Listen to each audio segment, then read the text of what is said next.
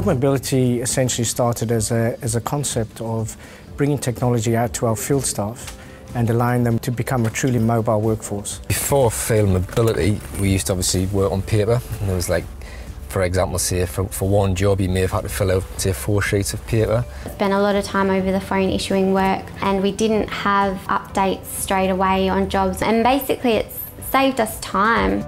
Prior to the system coming in, we would actually have to check with our control room to call the guys on site to find the information. The simple ideas of providing just base requirements for our workforce, for example, taking manuals away from printed materials into something that could be viewed on a device, that's where it all started.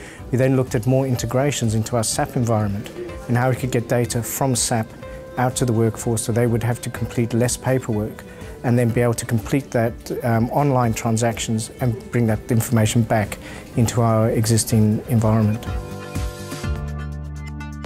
We respond to jobs a lot quicker. You've got more information there. You've got your asset view, so again, it saves getting it all on paper. That's the main strengths, I would say. It's all there, just at a touch of a button, really. Now having field mobility, we can actually see live what jobs they're doing, and all the updates come through straight away. It also means that we're able to take back a job off a crew and assign it automatically to another crew, ensuring that jobs are done and meet within KPIs, whereas previously in the old solution it just wasn't a possibility to even consider that. So it's really streamlined everything and improved efficiency in being able to get things done. Well, I think it's great to have the information already on hand for the customers. I think it's good practice and it's professional to not have to tell them to call back the next day. And it's also beneficial to us because it's not so time consuming following up that information. We've already got it all on hand.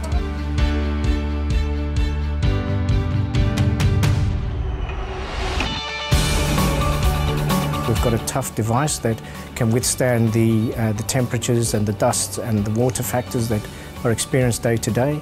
And it's also a very trustworthy device. It's reliable, it's proven itself, the battery life is good on the product, and it's easy enough to be mobile with it. You can carry it, you can leave it on a bracket within the vehicle so it doesn't interfere with when they're driving.